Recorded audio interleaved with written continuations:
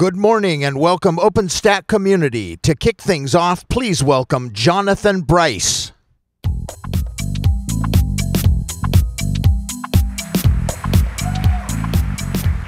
Well, good morning, everyone, and welcome to Vancouver. This is super exciting to be here. Vancouver is an amazing spot. It is so beautiful here, and it's awesome to have the summit. I was actually born in North Vancouver, so when you are walking around this beautiful venue, if you look across the inlet, that's North Vancouver. That's where I came from. And it's cool to come back here with about 6,000 of our closest friends and have a great week, all focused on OpenStack. So before we get started, we still have some people coming in, but we're going to go ahead and start rolling. We've got some housekeeping items to get through. Just to kind of, I want to get a little bit of a feel for how many of you are here for your first time at an OpenStack summit? Wow, OK. Well, welcome to the community. The OpenStack summits are really, really fun events. There's tons of work, tons of content. We have almost 500 sessions happening here this week. So there's something for everybody. And it's a great community that loves to bring new people in. If you are wondering how you find your way around this week, most of the information you need is around your neck right now. On that badge you have, there's an insert, and it folds out. It has the Wi-Fi information. It has venue maps. It has the overall schedule of events, when lunch and break times are. But just to really dive into the details, I recommend getting the mobile apps. And we have the mobile app available in both the Apple Store and the Android Store. And this has the schedule for every session throughout the week, where it is, maps again, so you can find your way around. We are in a very big venue. So just to help you orient yourself a little bit, we are in the lower level here in this big blue square, which is a really large space that we're doing the keynotes in. At the back of this hall is the primary location for lunch that's served every day. There's also food available up on the main level, up by the marketplace, where we have our expo hall. And the marketplace this time around in the summit is pretty amazing. The location that we're in, the room that it's in, is just fabulous. You should definitely go up there, check out our sponsors, check out the view, and really take it all in. And we also have box lunches available up on level 2 if you just want something to grab quickly. The convention center is split into 2 buildings. We are in this building that has the grass roof on it. It's the west building. And then the east building is a short walk. There's actually a tunnel that goes over to it. It's about 10 minutes. Most of the sessions are in the west building. One of the things that we're doing this time is we actually have a lot of communities that work with OpenStack and a lot of other technologies, and we're doing some collaboration days where technologies like OpenNFV and CoreOS and others are holding sessions throughout the week. And so if you want to participate in those, a lot of those are happening in the east building. And you can, again, reach that through that walkway. A couple of events today.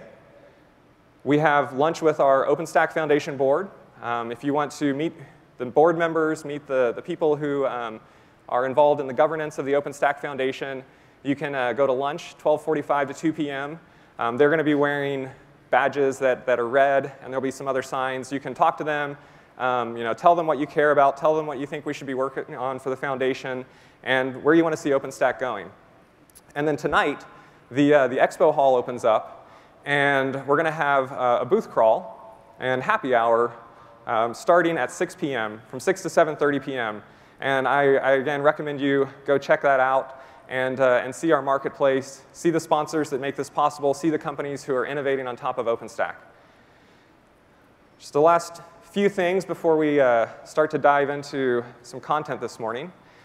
We have a Women of OpenStack group that is really starting to get active, and they had an event last night, but they have a couple of other sessions during this week that if you are interested in diversity, and especially in gender diversity, in tech, and in OpenStack, we'd love for you to come and participate and help us improve the situation there and move the needle.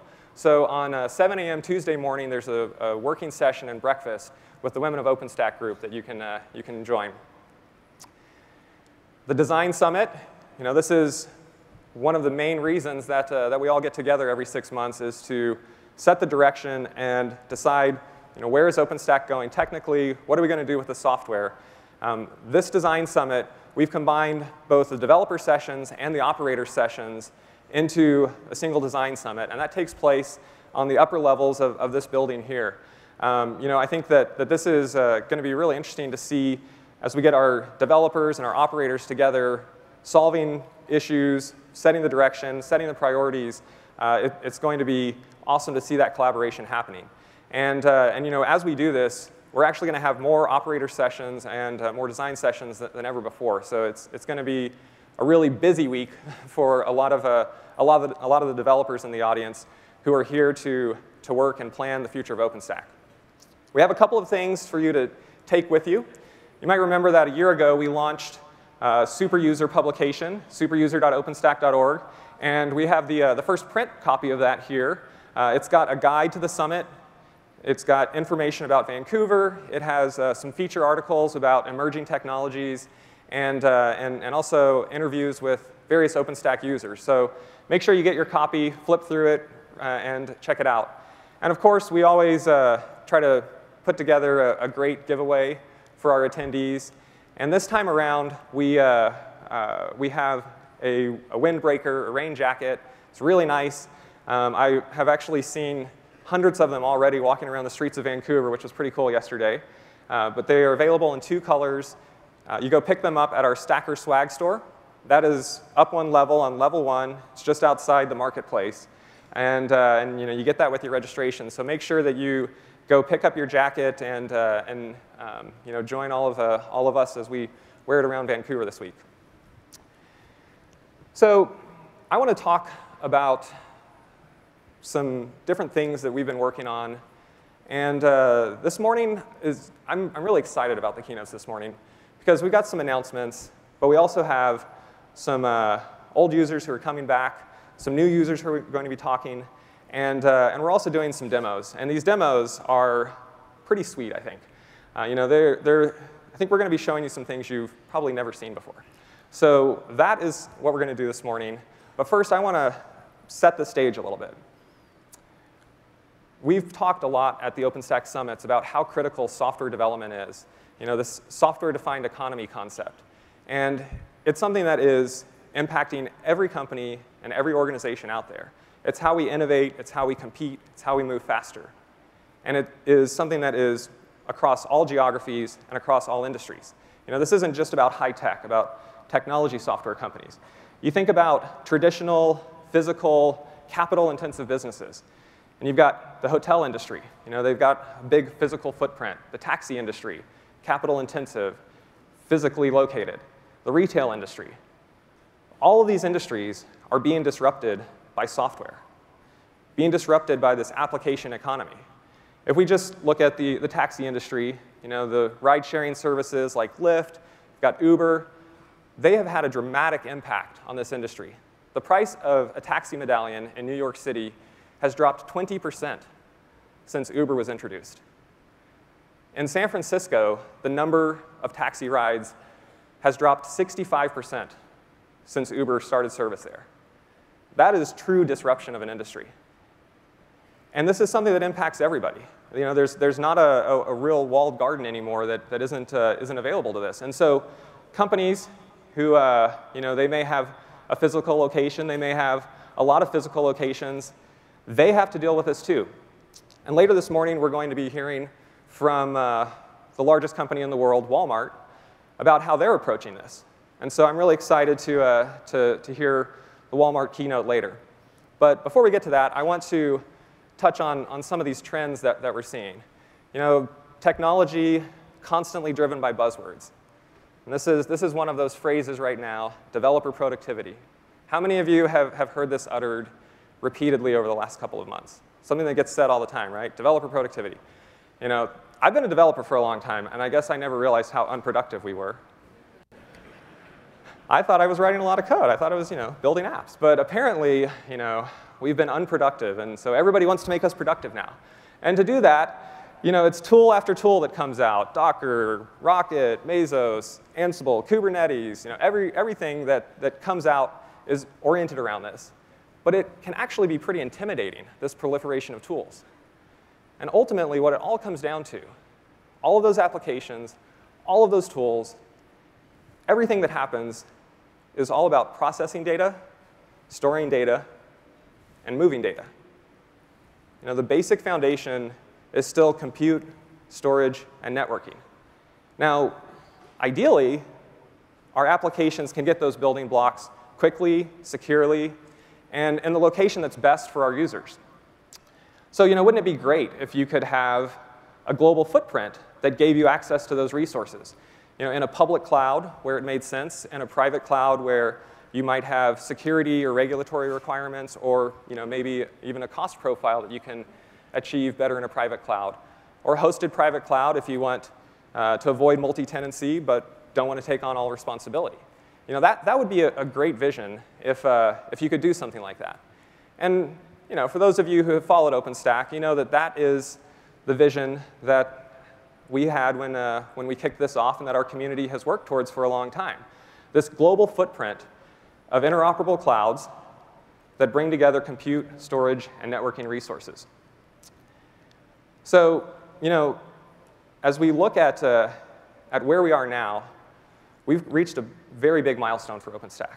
And I'm really excited to announce that we are now rolling out our first round of interoperability tests and requirements to define a common core that must be available in every OpenStack environment, private, public, or hybrid.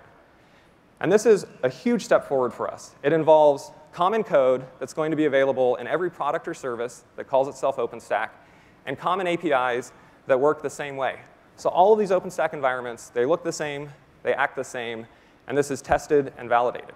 Now, we are just getting started with this. We're announcing this today, but we've already worked with a few companies who have started to do this early. And if you go to the openstack.org/marketplace URL, you can start to see this information being shared today. This is now live. You'll notice that with the OpenStack Powered logo, there will also be an icon that displays when a product or service has been tested. And if you drill into that, you can see exactly which capabilities they have, what they've enabled, what they're testing, what is validated, and what is going to be there. These 16 companies are live in the marketplace today with their testing results. And through the rest of 2015, we're going to go across all products and services that are OpenStack branded and put this in place.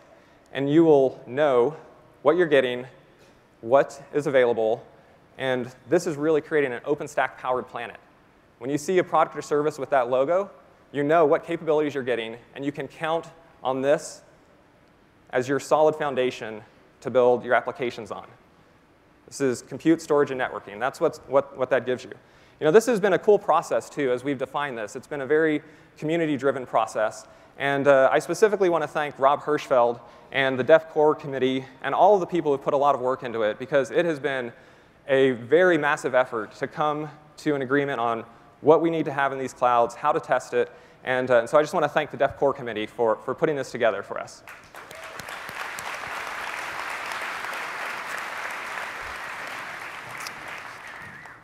So this is what every application runs on top of: compute, storage, networking. And compute is not just virtualization. Sometimes people think of OpenStack as virtualization management, but OpenStack does virtualization, does containers, it does bare metal. In the keynotes tomorrow, we're actually going to get a peek at some of that when Mark Collier does a series of demos and shows off some of this. So come back tomorrow morning as we kind of expand beyond just these basic building blocks. But, this is the base, and the OpenStack development community has done an amazing job of producing a solid core. The summits come after our releases, and we get ready to start planning for the next release. And Kilo is the 11th OpenStack release that we just had. It was a community effort, and I want to thank all of the contributors that submitted code in the Kilo cycle. If you contributed to Kilo and you're here, could you stand up? Yes. So thank you. And you'll notice, a very large percentage of the attendees here are the people who are building the software. So if you are one of those first-time attendees, if you're new to OpenStack, that's why it's so important to come to these summits, because it's not just about the sessions that we have in the conference. It's not just about the marketplace that we have. It's bringing together the whole community of products and services, developers, users, and that's what makes the OpenStack Summit so powerful. So thank you to all the contributors in Kilo. Before we go farther, I did want to mention one other thing. During the Kilo cycle, we lost a member of our community. Chris Yo was a core committer, and he had a very big impact on OpenStack and on his fellow contributors. And for the Kilo release, the technical committee and our community of contributors dedicated that to the memory of Chris Yo, which I thought was just a really great move. So I just wanted to take a minute to mention that and to remember Chris. And his family has asked for, if you want to do something for Chris, they've asked that contributions be made in his memory to Free to Breathe. Free to Breathe. So just wanted to mention that because we are a community, and I think that it's one of the things that makes OpenStack really special. So Kilo took a lot of work, a lot of effort from a lot of teams. There's one other person that I want to call out.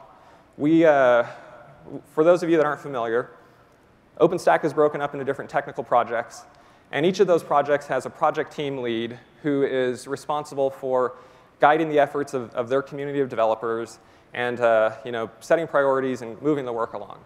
And we elect those leaders from the developers every 6 months. And a lot of times, these PTLs, they'll come back and they'll serve multiple terms. But we have one that was a PTL since the very beginning. And she has recently decided to let someone else take the lead on documentation. And I just wanted to send out a special thanks and give some recognition to Ann Gentle, who's been so key to making OpenStack happen. And I think she's over there, so thank you, Ann.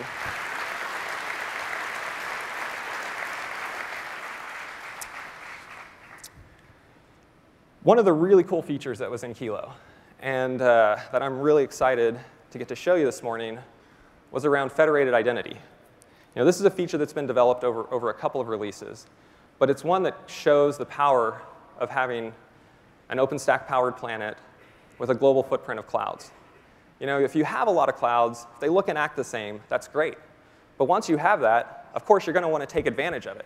You're going to want to find the cloud that fits your needs the best, and you're going to want to integrate with it easily, to tie it into your application easily, basically to extend your footprint wherever you need to go. And so that is really what federated identity enables. And this isn't a theoretical need. We're going to dive deeply into one particular industry here. That's the TV and film industry. When you think of TV and film, you probably think of Hollywood. You think of LA, Tinseltown, movie stars, all of that kind of thing. And the reality is that the way that TV and film is made is changing dramatically. This is data on the growth of production in various locations around the world over the last 2 years. And what you can see is that production globally is growing dramatically. And this is creating incredible shifts in their workflows and in how they make TV. But it's not just about this geographic distribution, which is a huge issue. But there are other things that they're dealing with. Going to digital has enabled them to do a lot of new things, but has also created new challenges. So an hour of TV is usually 44 minutes of content. Does anybody want to take a guess about how many minutes of footage they shoot for 44 minutes of content? Anyone? 10,000. I heard someone say 10,000 out there. That is a big guess. So they actually shoot 3,600 hours, 216,000 minutes of television, sometimes across 20 or more cameras, multiple takes, across days and days of shooting, hundreds of thousands of minutes of television. An hour of 4K content is 700 gigabytes, 3,600 hours to go to that 44 minutes of content. So this is a massive data problem, and they're doing this all over the world. so it's distributed. It's really interesting to see the challenges that they're facing. And so we're going to take a little time. We're going to, like I said, dive deep into this. To set this up, we have a video from an executive at TNT, Ron Vancouver. So let's roll the video of Ron.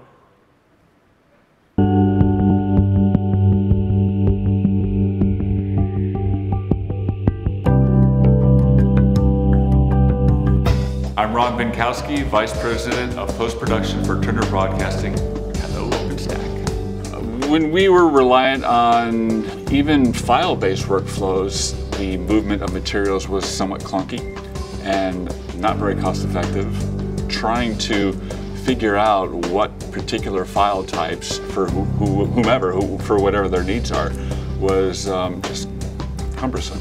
I really like the evolution of cloud-based workflow. On our show Agent X, for example, we have all of our dailies, raw dailies, stored in the cloud, and our promo department can access it, our visual effects department can access it, everybody can access it immediately, and the efficiency gained by having a cloud-based workflow is just far superior to anything so far.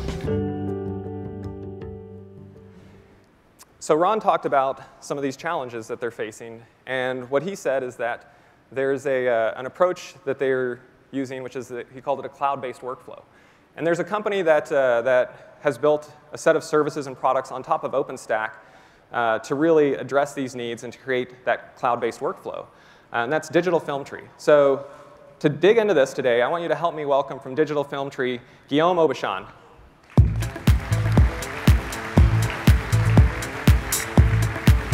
Welcome, Guillaume. Thank you very much, Jonathan. Oh, thank you so much. It's so great to be back. I always enjoy coming to the OpenStack, every time. So to touch a little bit on what we do and how we take that 216,000 minutes and whittle it down to 44, it's really indicative of the creative process. The creative process is a process of reduction. And, you know, I compare making television to sculpture. So which is a little ridiculous, granted, but you take a big block of marble and you chisel away and you get a statue. So there's so many people that contribute to this process of whittling down that material. You start with the editor who takes that content and really sort of trims the fat out of it and makes a small reduction. You have the director who has circle takes and gets it down to about 60 minutes, some sort of usable time frame. You have producers that come in that further whittle that down, about 50 minutes. You have the studio and network who give notes that make the content worse, but make the time shorter.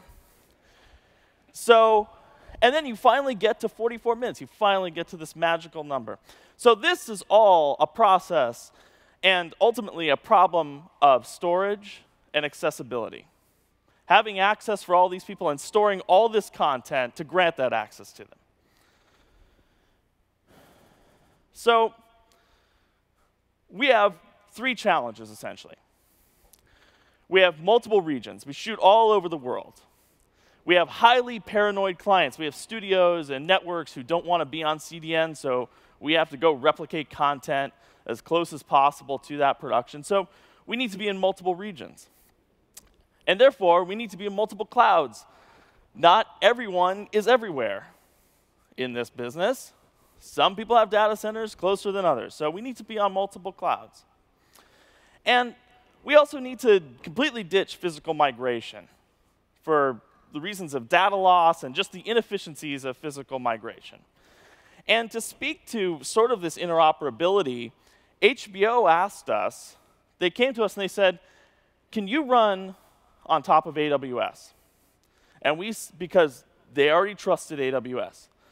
And so what we were able to do was actually boot up an OpenStack instance, running our applications on top of AWS for those purposes. So really just to proves the point of OpenStack interoperability for our business. So one of the shows we did this year was this great show called Unreal. Shot in Vancouver, 6 miles across the inlet, which I was informed it is an inlet. cut in Los Angeles, and all done on OpenStack. And really, this show could not have been done 2 or 3 years ago. And it needed to be done on cloud workflow. So the premise of Unreal is it's about the behind the scenes of making a reality show, aka like The Bachelor. And so what that required us to do is they would shoot content in the morning in Vancouver. We would push that material down to Los Angeles. Editorial would cut it. We would push it back up here, and they would play it back, and they would shoot a scene with the material they shot in the morning back here. So high-res content, 4K content, back and forth within an 8-hour period, basically. So really undoable without the cloud. Fortunately, at the same time, like a true television coincidence, at the same time Unreal was getting started, we were contacted about a proof of concept that OpenStack wanted to do around federated identity. And they wanted to do it with 2 providers. They wanted to do it with HP and Blue Box. And what this proof of concept allowed on Unreal was for us to run our private instances of OpenStack, running our open application in Vancouver and Los Angeles, and then instantly scale those workloads out to public cloud with HP and out to hosted private cloud with Blue Box. So instant scalability, on-demand scalability with 2 little files.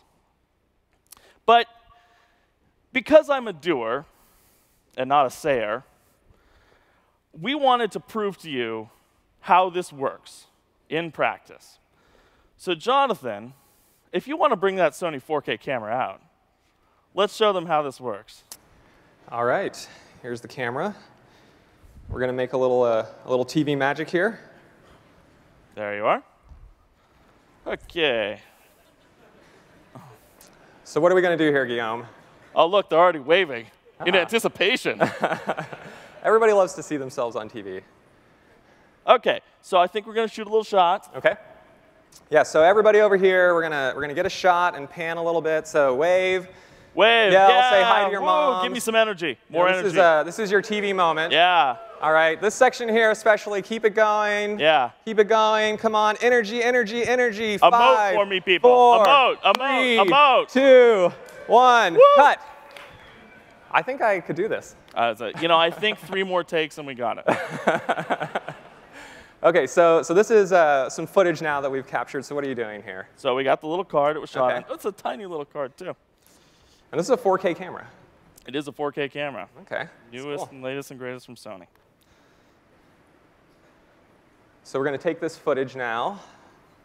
And we've got our Aspera instance, which is running our Critique Cloud, which is backed by a Swift backend. And we're going to create a new folder here called New Folder 2. That's how lazy I am. And we're going to go ahead and upload this content to Digital Film Tree.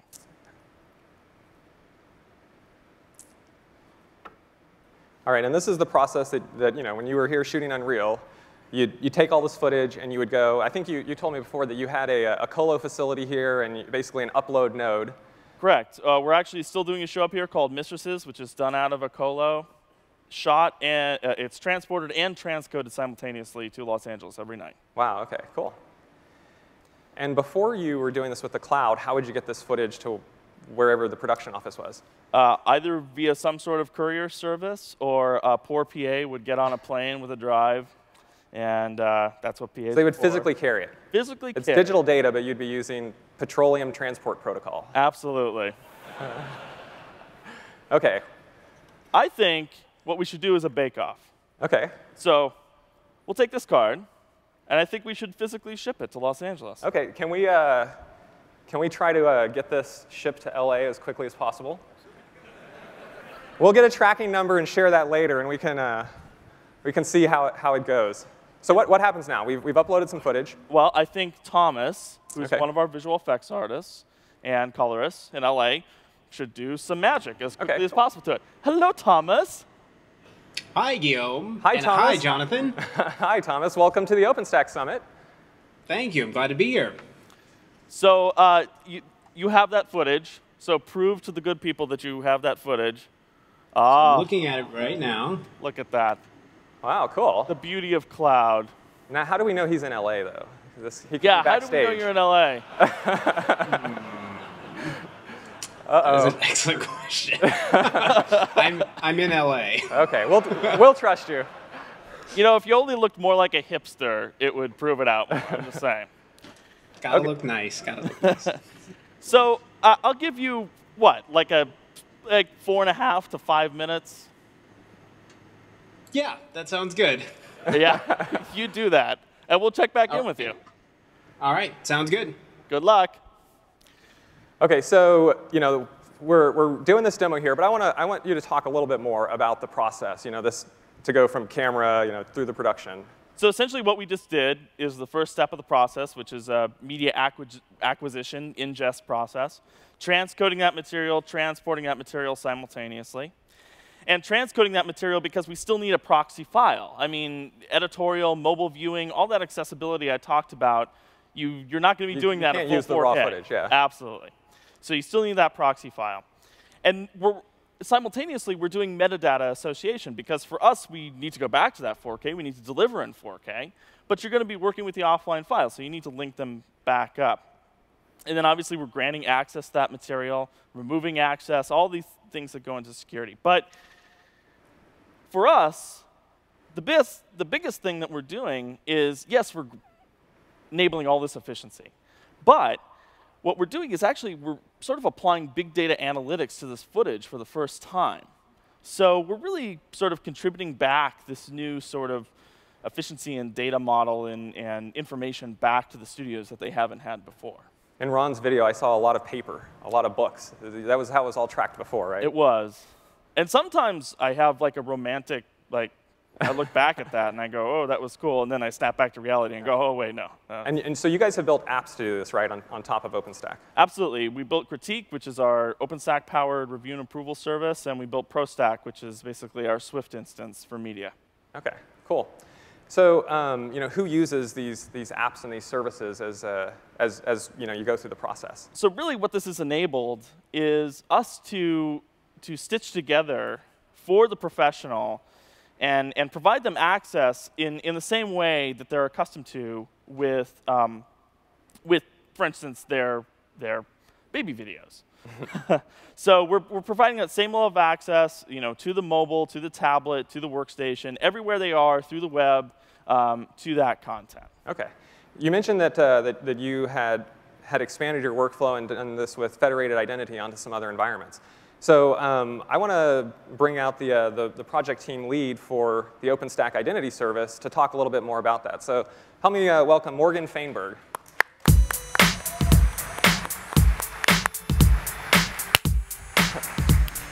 Hi, John. How's it going, Morgan? It's going well. So big release with Kilo, federated identity. Can you tell us a little bit more about what it is, what it enables? Sure. Well, let's be clear. We've had federated identity in OpenStack and Keystone since Icehouse. What's new is the ability to really use a keystone-to-keystone deployment. OK, so linking OpenStack Cloud. Yes. Single source of identity, all controlled from one place. You don't have to worry about having every one of those sources of identity, every one of your partners, also having to have the data linked to every one of your clouds. So you can expand and contract dynamically, as needed, much as Digital Film Tree has done with HP and Blue Box and this proof of concept. So what are the protocols? What are the technologies? What's the process involved to make that happen? So you start by authenticating with your private cloud, just like you normally would. You have username, password, and you get a token back. You can act on the resources on the cloud. You can create instances, do Swift things, even manage Keystone assets, make changes. At that point, you decide, I want to work with another provider. I want to work with Blue Box. I want to work with HP. And I hand Keystone the token and say, give me my authentication that the provider can understand. In this case, we use SAML assertions, the SAML2 spec. The reason being is that it's a known quantity. It's a standard. The corporate security overlords, when they say, how are we going to They know what it is. do this? Yeah, they know. It's a known quantity. We don't have to justify this is a crazy new technology. It's fairly well understood. OK, so this enables us to have a primary identity provider to take those resources and manage them in that instance, but then also to take our identity and go manage resources somewhere else. Absolutely. And once you authenticate to the remote cloud, and the SAML assertion really is just a bundle of attributes. It says, you are in fact Jonathan Bryce, and you're allowed to do these things. At that point, you're given a Keystone token again, but now on the remote cloud. Okay. Guess what? Works the same as on your private cloud. Everything is So, the same. so it sounds like it's easy to spread the resources out, but how does that work in terms of security if I want to bring resources back in or control this kind of sprawl of everything and who has access to it? So there's two pieces with the security. The first piece is that when I am removing a partner cloud, just because I don't need the capacity right now, I can remove that from the service catalog, and nobody can act and consume resources for it. And that's a new feature in Kilo as well, that the service providers are part of the service catalog. Okay. But more importantly, you have control of each individual user from a central source, meaning that if we decide that we're going to, not let Jonathan Bryce access any of the content for Unreal anymore, because we're done with that. We don't need you to do that.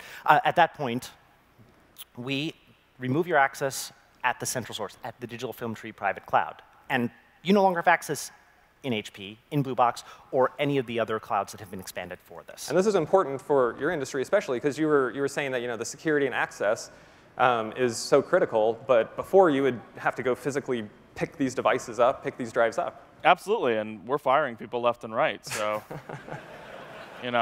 OK, so I want to see, you have these services that you talked about, and I want to see how you can expand them from your private cloud out. Absolutely. So let's go to the demo on Guillaume's laptop here. what we have here, a proof of concept, not pretty by any means, not styled. So what we have here is we're already running a couple of instances. We're running private instances of our OpenStack. We're running some workloads on top of Rackspace. And we're going to go ahead and add a service to replicate. And we're going to replicate that from DFT, since we're the identity provider in this case. And we're going to replicate our ingest and storage instances. So basically, that's Swift and Nova Compute. And we're going to replicate them to HP Cloud East. And we're going to hit Submit.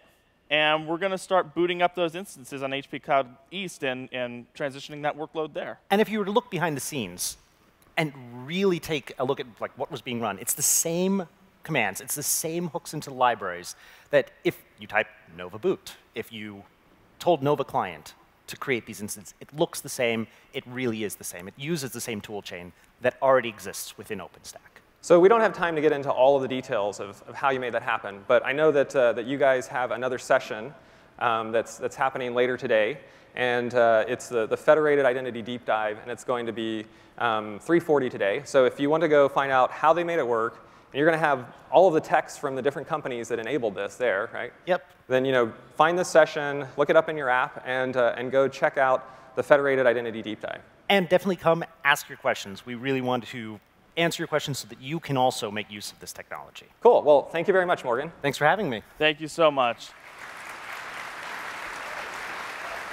OK, so what's next? So I think we should check back with Thomas and figure out whether he still is employed with me. Thomas! Hello. Are you done? I am. Yes, I have everything completed, and it looks like we are up and ready for viewing. Ah, OK, so what do we do to view this? I think we should view it on my phone. Ah, that's very, very much like a Hollywood producer of you there. Absolutely. So we're logged into Critique, which is our video streaming application.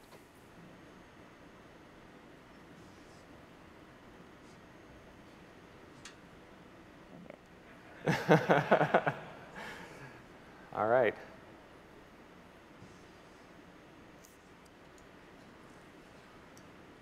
We're getting a little peek at some of the shows that you work on here.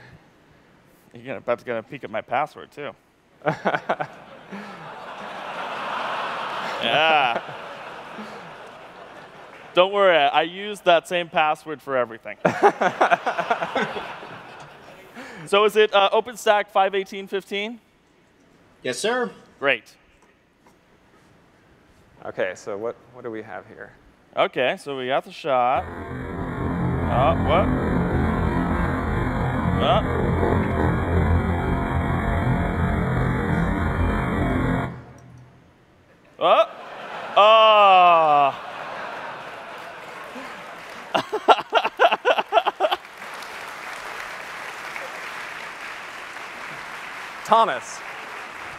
Thomas, that was the reserved seating section for press and analysts. Can you put them back, really? or? I'll try and find them. Thank you so much, yeah, Thomas. thank you very much, Thomas. No problem. So that was pretty cool. I mean, we shot some footage here. We put it in the cloud, replicated it to LA. What did he do to it? He did some color. He did some visual effects. I mean, and I have to be honest. The turnarounds on Unreal were crazy. But they weren't 6.5 minutes, which we just pulled off. Yeah, I mean, that was awesome. That was very, very cool. And none of this Unreal or that shot would have been possible without OpenStack Cloud and without you guys and the OpenStack community and really driving this forward. So what we wanted to show you as a last little piece is the end credit bed from the first episode of Unreal that premieres in 2 weeks. And let's roll that video.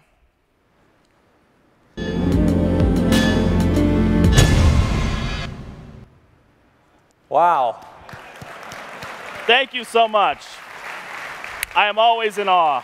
Thank you, Guillaume. Jonathan. So that's the OpenStack community's first film and television credit. And we're going to get to see that in 2 weeks when this show premieres. Guillaume, he talked about going from camera to cloud and how that is what they have to do right now in the film and television industry. And it's all powered by OpenStack. But there's actually another step that you can do with OpenStack. Not just from camera to cloud. We can go all the way from camera to couch. So help me welcome some friends from Comcast, Mark Mule, Sheila Saby, and Andrew Mitri. Hi. How you doing? Andrew, Sheila. Good to see you guys. Nice to see you. Thanks for having us. So what can you show us here? Well, I thought we might at least try to see if we could get a preview of Guillaume's work. OK. Let's see. Unreal. Do our search here. There we go. Looks like we've got a trailer. OK. So this is, yeah, that looks like the show that Guillaume was talking about. And this is, you brought your couch. Thank you. I know the hotel rooms are scarce here. You didn't have to sleep on the couch. You could have gotten your room. We got rooms. OK, so let's see what the trailer is here for this show. Hello, ladies. If you haven't got problems, I feel bad for your son. Oh, nice. People are going to hate her. Action. All right, so there's Guillaume's work. It'd be safer to stop there. and here we really see that OpenStack plays a part in the production of this, all the way through to watching it in your home. Exactly right. So we were here in Portland, a couple years ago, and we showed the X1 guide working on top of OpenStack. And we put a lot more stuff on our OpenStack infrastructure. All of the applications that we showed the last time around, like the weather app, runs on top of OpenStack today. There's a number of other challenging apps that we've moved over to the OpenStack infrastructure, and it's really let us do things like for the Super Bowl or for World Cup. You only have a few weeks from the moment when all of the people that are creative decide what they want to implement to when you actually have to have it ready for millions of users. And so in a period of about 4 weeks, we can create an app from scratch, get it running, and scale it up for millions of Comcast customers. Now, I know that was a really cool demo that you did before, but you just talked into your remote. I did. I like to play with you like the toys, sure. So how does that work? This is our talking guide, which we have turned off, and this is the voice remote. So there's a little blue button there. Press it. You'll get a little audio prompt, and then try a movie quote. OK. We had an alien abduction, so we could stay with the space theme. May the force be with you. Since I'm in the weather app, hit exit to go all the way back out. Sorry. There we User go. error. Oh, it actually did it. And it did the search in the background. So there's Star Wars. So we've got Bunch of trailers. You can buy some movies your to app keep. integrations. Yep. You know, we had Kilo, which our Kilo logo was a little Spinal Tap reference. This one goes to 11. Uh-oh, that one might be tough. Oh, okay. Well, it's worth a try. So a lot of new apps in here and tight turnarounds on them. But Andrew, I know that you guys have also grown your infrastructure quite a bit during this time. Yeah, actually, so since Atlanta, we've tripled our infrastructure, doubled since Paris, and the team has grown about 5 times since we last demoed in Portland. We now have, our cloud serves internal customers. It's our products and services that run on it, and we have almost 600 different internal projects or tenants running on our cloud and 1,700 users of our infrastructure today. 600 customers, 1,700 users. That's serious infrastructure. Yeah, apps like our NFV, voice apps, real-time video apps, all running on top of cloud today. Okay. Well, the thing that I really appreciate about you guys is how much you give back to the community. And we were just in Philly a couple of months ago for the operators meetup. Yes, we hosted the operators meetup in Philadelphia in March. We've also led the IPv6 sub-team in Neutron. We've contributed to about, I want to say, over 37,000 lines of code, and we'll continue to do more. And Yep. we're excited. Well, that's awesome. You know, most OpenStack users are not going to be contributing like that, but when we get some users like Comcast, like Yahoo, who are doing that, it really helps keep the code base and the projects focused on the things that are critical, you know, for real-world use cases. And because of that, you guys are one of our finalists for our Super User Award, so congratulations for that. Thank you. Thanks. And yes. Tomorrow we are going to be announcing the winner of that. So thank you for joining us, and you'll have to come back tomorrow and see how you fare in the Super User Award. Thanks a lot, Jonathan. Yes. Thanks, Andrew and Sheila. Thanks.